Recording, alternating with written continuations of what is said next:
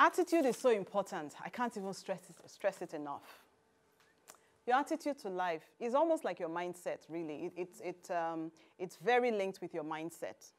Your attitude and how you look at things really have an impact on how you experience life. I'll give you an example. There were some bricklayers, right? They were laying bricks. Basically, that's what they were doing every day, laying bricks. So, you know, one of the bricklayers, he looked very bored, tired. And somebody asked him, "What are you doing?" He said, I'm laying bricks. But there was another bricklayer that was very, very energized, very enthusiastic, happy. He was doing it with so much joy and everything. And somebody asked him, "What are you doing?" He was doing exactly the same job. And he said, "Oh, I'm building the biggest cathedral in the city." Do you see the difference? That's attitude. For the first one, all I'm doing is laying blocks. There's no meaning, nothing. It just, you know, he couldn't see a higher purpose around it. He couldn't see a bigger vision around it. He couldn't see the end goal.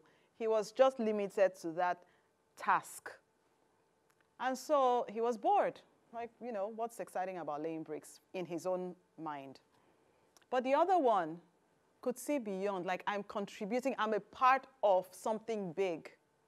I may be a small part, but I'm an important part. I'm a part of something big. And that transformed his experience. So he could go to work energized because he had a sense of purpose. Somebody like that would take an interest in the design of the cathedral, right?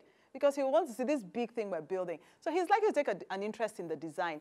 He's likely to be more excited when he sees the other parts coming up, right?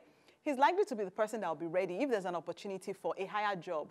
He is likely to be more ready because he'll probably be more informed because he took more of an interest.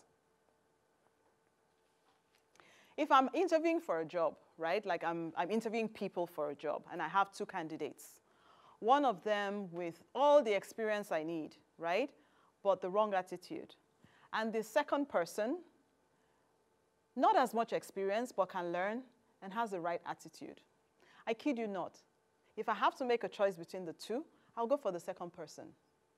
Because there's no point having all the knowledge if people cannot work with you. If you have the wrong attitude, it's the person with the right attitude that would go the extra mile, that would want to think about how to get this done. Now, some people have an attitude that life owes me something.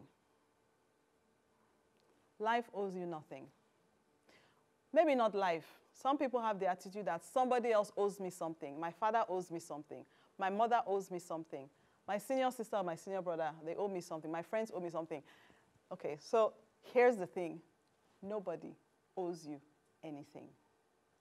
If you can actually get to that mindset, that headspace, it will make a lot of things easier for you. Because when things come to you, when people do things for you, it's a bonus. Life is great. And when that's not the case, you're not down and feeling betrayed and disappointed and everything. You find a way to make things work.